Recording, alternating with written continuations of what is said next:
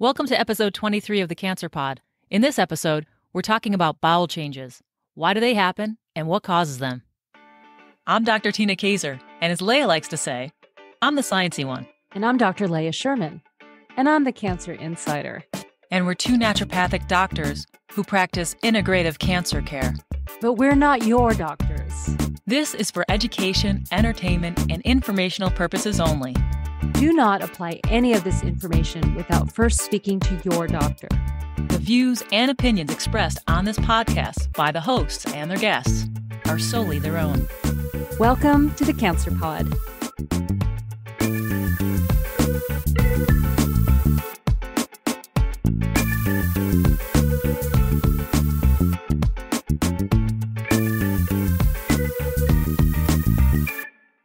Hey, Tina. Hi, Leah. We're talking about poop today. Yes, today and for the next few episodes. These are our poop episodes. That's right. This is a really important subject because bowel changes, whether it's diarrhea or constipation, those can affect how your treatment is administered. Yeah. We do talk about stool changes in everyone's bowel function at every appointment throughout treatment. Yeah. And beyond. Pretty much if you're going to see a naturopathic doctor, expect to talk about poo. Yeah. And, if you have an animal, you watch their poop and assess their health. If you have a child, you're changing diapers. I mean, you do know, everyone knows that watching changes in stool can signify, what's going on internally. So, and then you throw cancer and cancer treatment into the mix. And I mean, the whole thing just goes out the window. I mean, it's just, yeah, what's going to happen what day. I mean, it becomes unpredictable. So that's our first episode that we're going to talk about why these bowel changes happen. Why is it important, especially during treatment, to manage it? And then, if symptoms persist afterwards, why that can happen. And then we'll go into more of the details in the next two episodes. Yes. We'll dedicate a whole episode on constipation and then a whole episode on diarrhea, loose stools. All right. So shall we start with function?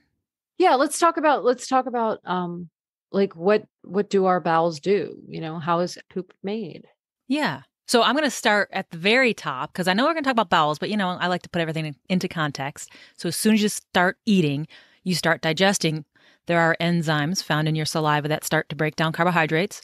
Then you swallow that food. The first third of your esophagus you're in charge of. The last 2/3 is involuntary. That just kind of goes through a wave process to push the food down into your stomach. And once it's in your stomach, that's where acid is secreted, right? And pepsin. But without going into too much detail, the acidity of the stomach is important because that sets up the rest of the cascade for digestion. So if your stomach acid is adequate and it's very acidic, it's much more acidic than, say, vinegar. It's extremely acidic. It's a pH of, say, 2. It dumps into your small intestine, the very first part of your small intestine, which is called your duodenum or duodenum, depending where you live. And that duodenum is where your bile acids come in and your pancreatic juices go in. So the more robust your digestion, the more enzymes that are secreted by your pancreas, and a good amount of bile is secreted from your gallbladder. Bile is made in the liver, sits in the gallbladder waiting for you to eat. Your gallbladder contracts and sends out a bolus of bile to help you digest that food when it hits the small intestine. Pancreatic enzymes, same thing, come out in a big bolus because there's a signal that goes to your pancreas and says there's food here. So while that's going on, there's also enzymes produced by the small intestine itself. So the small intestine makes enzymes. So you have the pancreas making enzymes, which I think most people are familiar with. Your saliva actually has some enzymes, and you get some enzymes from your first segment of the small intestine. They're called brush border enzymes, and that is required to break down some of the carbohydrates as well. And then onward, it goes down the small intestine. From the small intestine, it enters into the large intestine, which is also called the colon, through the ileocecal valve. And that's the area where the appendix also is. In any case, when it enters into the colon, it is the consistency of a milkshake And then by the time it goes through the colon and the water is absorbed into your system, it comes out as a solid or semi-solid. I think that's a really good explanation, especially towards the end, because it kind of sets you up for seeing, like how diarrhea can happen, right? Because if it enters the large intestine with a milkshake consistency and it comes out the rectum with a milkshake consistency, there's not absorption going on. As you were saying this, I just kept thinking about all of the surgeries that patients have. So that could lead us into, why the treatments can cause bowel changes. And so let's start with surgery first, because you just created that visual. So if there are any surgeries that affect that small intestine, the gallbladder, the pancreas, and the large intestine, there can be bowel issues that follow. Yeah, that is a good place to start, because even as the patient tries to understand what's going on, it's good to find out exactly what has been resected or removed so that you can then understand functionally what has been removed. Yeah, because I've had a number of patients who have had gallbladder surgeries, whether it was prior to a cancer diagnosis or as a result of, one of their cancer surgeries, their gallbladder was removed and they had bowel changes afterwards. And they never met with a dietitian. They never had met with anyone who talked to them about this could be a potential consequence of having this surgery. Mm-hmm. Yeah, that's a good point. I think it's important if there has been any intervention at all along the GI tract and there's bowel changes to rule that out as a possible cause. Or any sort of surgery where the large intestine is affected or shortened. That brings a whole new dynamic into managing bowels. Right, because without the 6 feet of length of the colon, if it's shortened for any reason, then you're going to not absorb the water as readily or as well. Right. And so that requires a little bit more management, which we're not necessarily going to go into here, but hopefully some of the tips that we talk about can be helpful. So that's the surgery summary. Chemotherapy, we've mentioned this before. I mean, this is what causes the mouth sores that happen, part of the digestive tract. You have rapidly dividing cells, that affects, like you were mentioning, like the brush border enzymes, like anything that replicates quickly, including cancer cells, but it's also those, it's the collateral damage that can happen with chemotherapies. And some more than others. So if someone's getting a chemotherapy and diarrhea is listed as a side effect, and it's going to be listed for most of them, but for some of them, it's nearly 100%, right? So very few people don't get diarrhea with certain drugs. So learning about that and how to manage it beforehand is really important. Yeah. So some of the drugs that I think of are like cisplatin is a big one for bowel changes. Irinotecan is infamous for bowel changes. Vincristine, some of the taxanes. Oh, and then the AC of, the adriamycin and the cytoxin that a lot of patients get for breast cancer, those also are notorious. The 5-FU family, capecitabine and 5-FU itself. Gemcitabine, which is often for pancreatic cancer. Yeah, I mean, there are these families, and they have different effects on the body, and so they can either cause, that's what's so confusing. It's like because a patient will ask, "Oh, am I going to get diarrhea or constipation?" And it's like the answer could be yes, yeah, because you're not quite sure which way it'll go. Like you're saying, it's not necessarily like, "Oh, you're getting A and your result is going to be B." It's like it could be B or C. Right. And a lot of these drugs require a steroid, like dexamethasone, alongside when they get the infusion. If that's the case, dexamethasone does tend to constipate people. So it could be changing from constipation to diarrhea in the matter of days or a week easily. Yeah. And, other treatments, the targeted therapies, for some people, they can be a lot less side effects, but bowel changes still can happen. Diarrhea would be a big one. And then diarrhea also can happen with immunotherapy because some patients get colitis, which is an inflammation of the colon. Yeah. Colitis is pretty common with those immunotherapies like those Opdivo, Keytruda. They're being advertised on the nightly news these days. And it has to be managed very differently than any other diarrhea we're talking about, because that's actually the immune system being turned on and attacking your own colon. In the process of turning on the immune system to kill the cancer cells, a cross reaction happens, and that is more of an autoimmune process. So that has to be managed aggressively by the medical team. Yeah. And so maybe I was going to talk about the next treatment, but maybe we jump into the toxicity criteria for both diarrhea and constipation. Yeah. So grade 1 diarrhea is considered an increase of less than 4 stools per day over the baseline. So over what normally happens with the patient's, bowel habits. Grade 2 is an increase of 4 to 6 stools per day over baseline. Grade 3 is an increase of over 7 stools per day over baseline. And this often can result in hospitalization.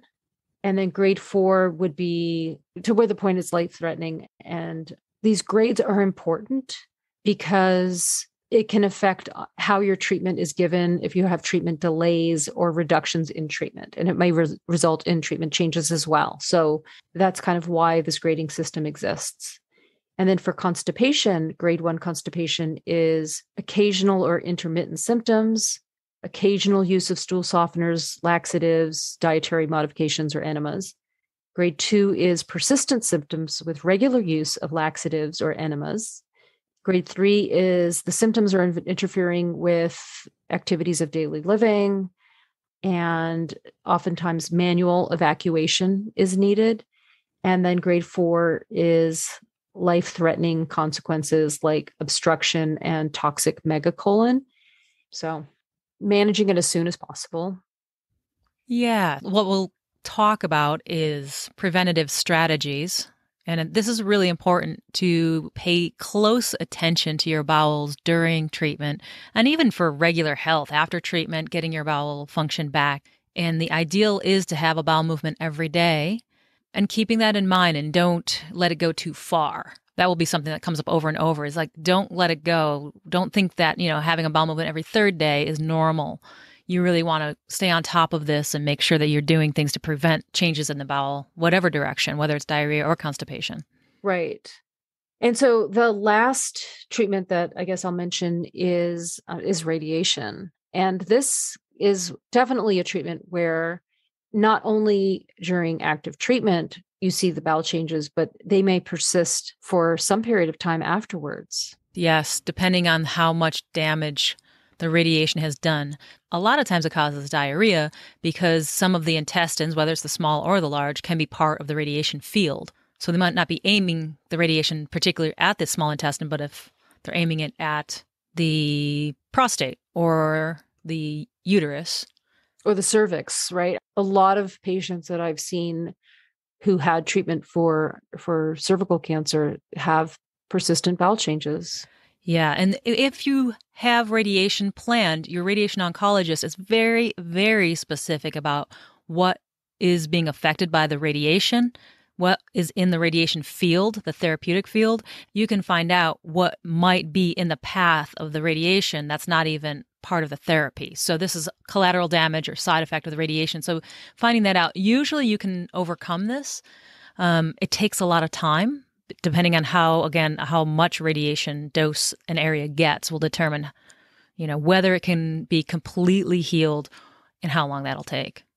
And I will say that from when I first started practicing, from when I last practiced at the cancer center, I saw a lot fewer issues with diarrhea and bowel changes for patients who had radiation for prostate cancer, because just the technology changes so quickly. And so they're, being able to be a lot more precise and not having the surrounding area as affected.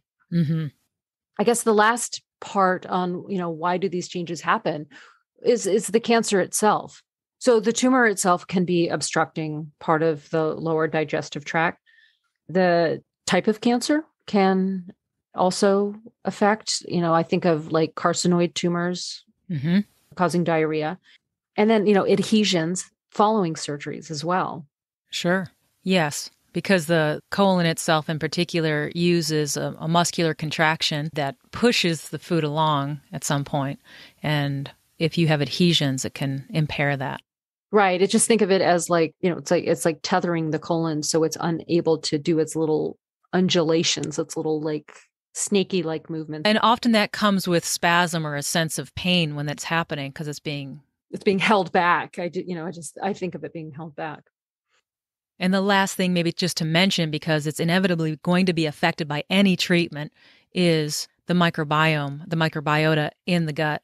Both small intestine and large intestine, it will be affected by every treatment, regardless of what type one is getting. And it's something that we want to optimize after treatment too. So some inhabitants of the gut will cause constipation and others can make you lean towards diarrhea. But in any case, the microbiome is on that list of things to take care of to optimize health. Definitely.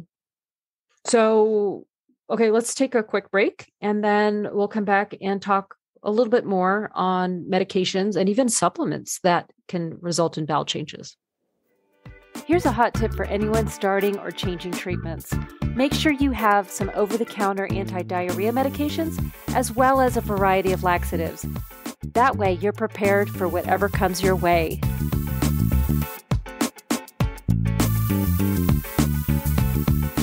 Okay, now we're back and we're going to talk about medications as well as supplements that can contribute to changes in stool and our bowel changes. Mm-hmm. And one of the big ones, pain medications. Yeah, specifically all those opioids, but even like you've got the anti-inflammatories, ibuprofen, naproxen, those can also contribute to constipation. Mm-hmm. So that, as soon as a patient is prescribed an opioid, I make sure that they have Miralax on hand, that they have a regimen on hand because it's inevitable. Yeah, I think that's a really important one. So any narcotic, whether it's oxycodone, oxycontin, hydrocodone, it could be in combination.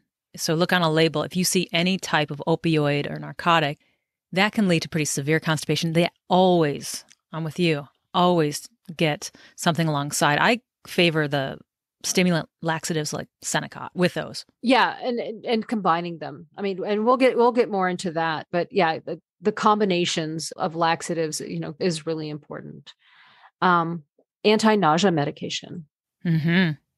And do I have a story for you? I may have told this story before when we talked about nausea. I don't quite remember, but like my big fear with chemotherapy was nausea. Okay. So when I was getting chemo, I was still working and I, continued to work throughout treatment. So my number one fear, I had two big fears, nausea and diarrhea. So my oncologist gave me a certain regimen on how to take my anti-nausea medication, my Zofran. And so I was taking it as directed for the 4 days following treatment. And I didn't have any nausea, but I also didn't stay on top of my bowels.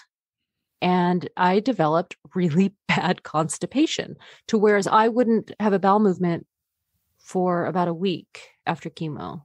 Mm.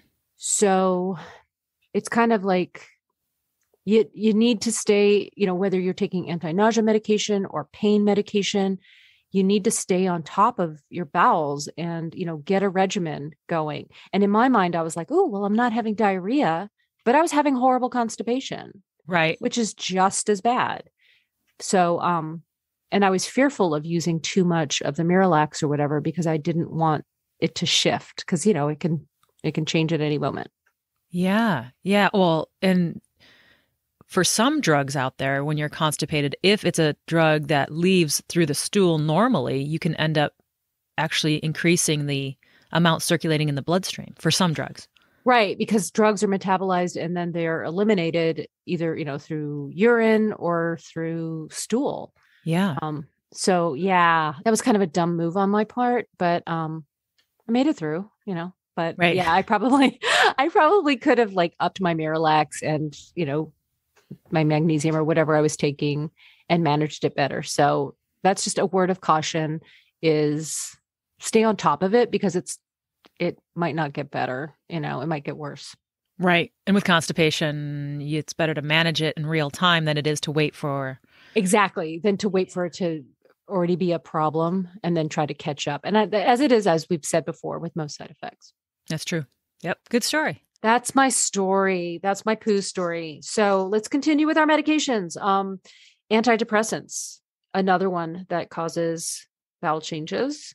Yes. Wait, can I just interject something here? Sure. That people may not realize? That neurotransmitters that are made in our brain are also made in our gut.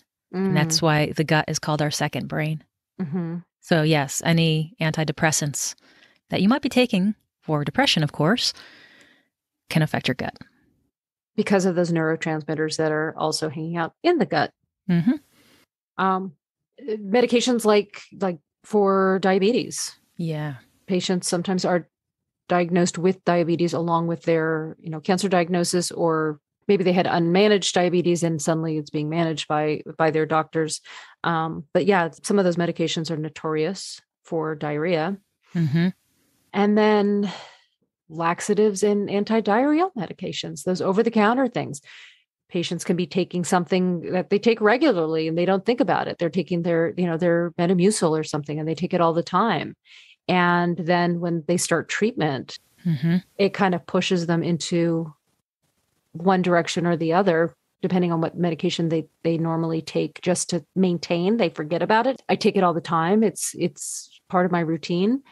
And that could be causing it. So someone might be getting loose stools with their treatment, but because of a laxative that they take on a regular basis, it's pushing them into frank diarrhea. And so if they pull back on that laxative, their stool may normalize. Yeah. And that's a good reminder going into treatment to make it really clear to your treatment team. If you do tend towards constipation, tend towards diarrhea, if you're taking anything over the counter, anything natural, and medications that are specifically to affect your bowels, that they know about it. Yeah. And especially the fiber supplements. And that brings us into supplements. So yeah, taking a fiber supplement, it may be keeping you regular on a day-to-day basis, but once you start treatment, it can send you in one direction or the other. Mm-hmm. Yeah. And that's important, one direction or the other, because people will wonder, how does fiber constipate? Well, if you don't drink enough water with the fiber, it can set up. Mm-hmm. I always use the image. I mean, maybe this isn't valid for everybody, but I always use the image of when you put like concrete powder in a barrel and then you add water to it. And then if you're mixing it around, it can set up and be so hard to move unless you put enough water, in which case it can move freely. Maybe not everyone can relate to that. Yeah, I'm not necessarily relating to that, but I do know that, yes, the issue with a fiber supplement would be if there is a lot of vomiting and a lot of loss of water, plus the fact that water might taste weird, you're just not taking in enough fluids in general. Mm-hmm. Yeah, that fiber can work against you. Yes, fiber supplements must have a lot of water alongside, or else they do set up and cause constipation. So that's kind of important all the time. Cancer, no cancer. Oh, absolutely. Yeah. That's kind of, yes, that's fiber 101. Mm-hmm. But you forget about it when you go into treatment and everything else changes around that. Yeah. Yep. Another really constipating supplement can be calcium. Yeah, especially the calcium carbonate, which is Tums. Yeah. So that can happen pretty easily. You can have an upset stomach and take Tums and start popping it because it helps with your upper GI stuff. And then you end up constipated because you took in so much. Because truth be told, Tums is calcium carbonate, and calcium carbonate is chalk, as in chalkboards. But Tums is a lot tastier than chalk. Well, not that I've eaten chalk, but Tums are kind of tasty. Well, it's chalk with additive flavors? With strawberry flavor or whatever's in it, yeah. It's pink somehow. Yeah, because, Tums and I, we became friends during treatment. So then I'm trying to think of if there's anything else offhand that's constipating. It's more the ones that cause diarrhea, like magnesium. Mm-hmm. Magnesium's a big one because that's something else that sometimes the patient is taking. They might be taking it just on their own. They could be taking it, for hot flashes or something. And then they change treatment. They start treatment and they have this onset of diarrhea. And, I'll ask, did you stop taking your magnesium? And they're like, oh no, I did not. I forgot. Because it wasn't bowel related that, why they were taking it in the first place. Mm-hmm. So another one, which is kind of surprising, is vitamin C. Like if somebody takes super high doses of vitamin C, which is not usually recommended during treatment. But if somebody takes really high oral doses of vitamin C, that can lead to loose stools as well. Yeah. Yeah. And magnesium and that high dose oral vitamin C can cause loose stools or diarrhea in the same way, which is when you take more in your mouth than your small intestines can absorb, and that vitamin C or that magnesium makes its way all the way to the colon, it starts to hold that water that's in the colon.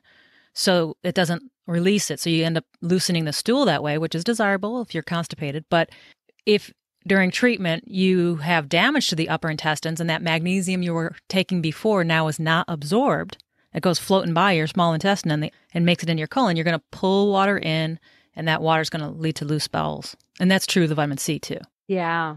And on the heels of this not absorbing so well in the upper small intestine, the last one is if someone's taking fish oil or a good amount of fish oil or any oil. It doesn't have to be fish oil. It could be flaxseed oil. It could just be, oil in the diet. If the small intestines are not absorbing that oil, then it will cause looser stool. Mm-hmm. You could even see fat in the toilet. Right. Kind of like fatty floating stools because the fat is it's just coming out.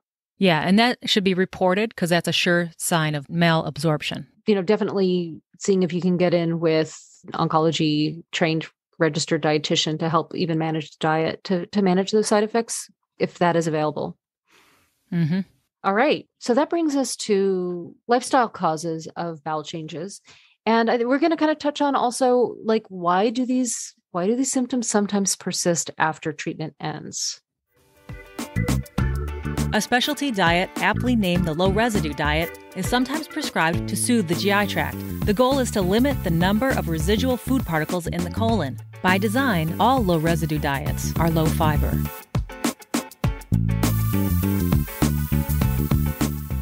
All right, so if we're going to talk about some lifestyle things that we can maintain, hydration has to be top of the list. Yeah. I mean, and we kind of touched on that before, right? With treatment, you have taste changes. And so water might taste funky. You may be nauseated. And so it's hard to keep things down. There are a lot of reasons why hydration in general can go down during treatment. Yeah, maybe difficulty swallowing. Sure. For some people. I think you're right. Taste changes are probably one of the number one reasons. Yeah, I just keep thinking about, the metallic taste changes, where water tastes like metal. Yeah. So yeah, that's the big one, right? If just finding ways of getting that hydration in, and especially, and we'll go into this more in a future episode, in 2 episodes from now, but, especially if there's a lot of water loss, if there is a lot of vomiting and there is also diarrhea, just making sure that you are maintaining that hydration. Mm-hmm. So yeah, that's the big one. Yeah. And another one is lack of movement, which is common during treatment, understandably. At least at the cancer centers where I worked, it was totally encouraged, go for a walk. Mm-hmm. I lived in a small town when I did my training, and I would see patients going for walks, like, because they lived, in the neighborhood or they lived nearby, and you would see them going for walks. So walking can be one of the simplest ways. And I like yoga. Mm-hmm. I think yoga, doing a cat-cow, which, people can look up if they're not familiar with cat-cow. And that way you really don't even have to get out of bed. You just got to like kind of get in like on your hands and knees, like in what they call tabletop position. Cat-cow can even be done seated. Mm-hmm. And that kind of moves, it kind of moves your guts to move your poops. Yeah. And that movement of the guts is due to the reflex that runs down. There's a reflex that runs down the back of our leg, down the hamstring. And when that's pulled on, it sets off an automatic involuntary reflex through the spine and to the gut. So there are nerves that communicate from your legs directly to your GI tract that tell your GI tract to go ahead and create some propulsion for the food. So yeah, so finding movement, and it, even moving, when you're in bed, just kind of like putting your feet on the bed, knees towards the ceiling, and just gently windshield wipering your knees back and forth, kind of gives your lower abdomen a gentle twist. So finding ways to move can definitely help with constipation.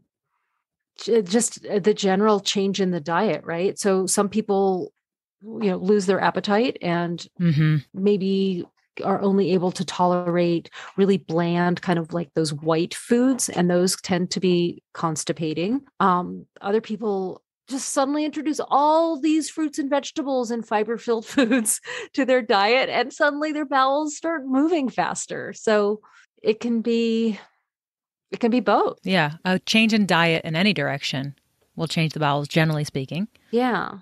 And then the change in routine, right? So maybe there were like specific times of the day that you would go to the bathroom, but now you're going to treatment instead, and you don't want to go to the bathroom at the cancer center. And maybe you're at work and, just any sort of change in routine, or you're not at work, that definitely can affect our bowels. Yeah. And so let's move on to after treatment, because one of the things that I know you see, and I certainly see in practice, is that it's understandable that all bets are off during treatment. People kind of get that and they're told about it, constipation, diarrhea, maybe it changes back and forth. And then afterwards, if there's a persistence in either or both, then it starts to get more frustrating as far as people feel a little bit like they should be back to normal by a certain time period. Right. Yeah. You hear that a lot. Oh, well, since treatment, I've had these bowel changes.